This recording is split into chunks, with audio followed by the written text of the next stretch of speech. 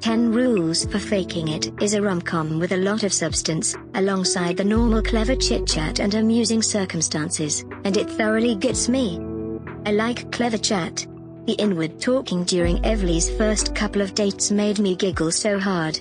It seemed like something I would state or think.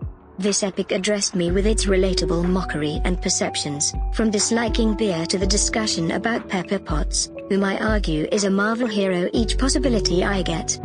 The attention on an introvert character with social uneasiness is so startling, thus enlightening.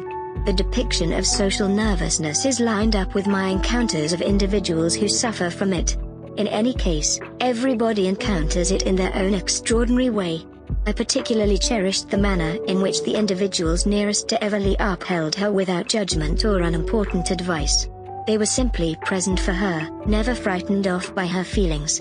That is uncommon in the present society. If this book levels one individual figure out how to be a steady companion to somebody who experiences any anxiety issue, it has done a ton of good.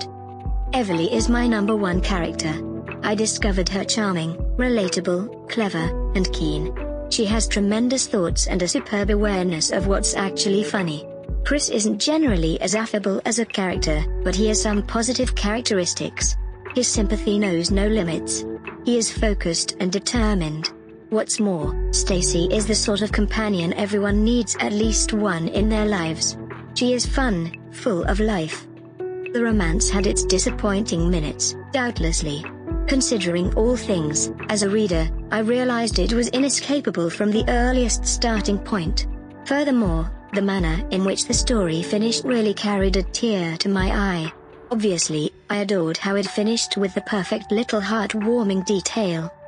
If you are searching for a light-hearted comedy with equivalent pieces of substance to go along with, 10 Rules for Faking is an impressive story for you to begin the new year with.